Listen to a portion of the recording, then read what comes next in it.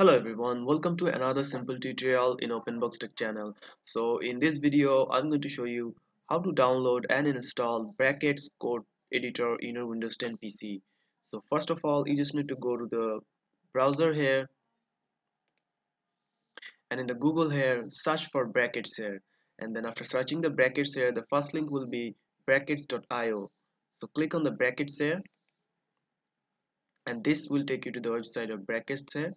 So now you can see there's an option called download brackets, which is 1.14.2 version here. So just click on the download brackets here, and it will pop up the download option for you.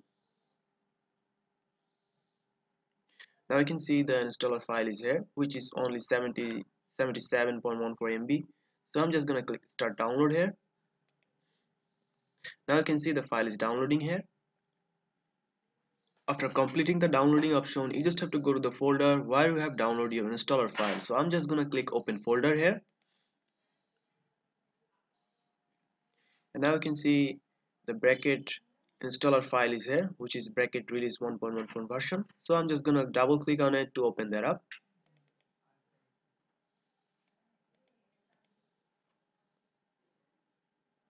Now you can see the bracket installer is here. If you want to change the location of your file, you can click change here. So if you want to change, just click change here. Then you can choose the different folder from here. So I'm just gonna click local disk E here.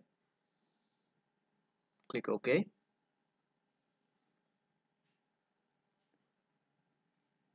Then click next here. And then you just have to click install to begin the installation process.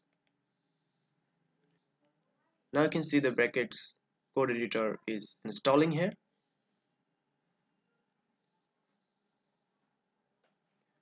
Now you can see the brackets was successfully installed here. So just click finish here. And then if you want to open the brackets code editor, just go to the search bar here and search for brackets here.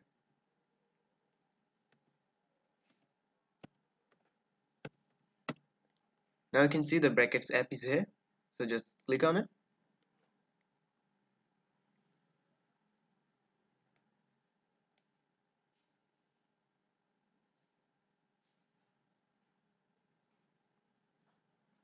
Now you can see the bracket code editor is perfectly open here. Click allow access. So that's it guys. This is how you download and install brackets code editor in your Windows 10 PC. So if you found this video helpful, please subscribe to my channel and thank you for watching.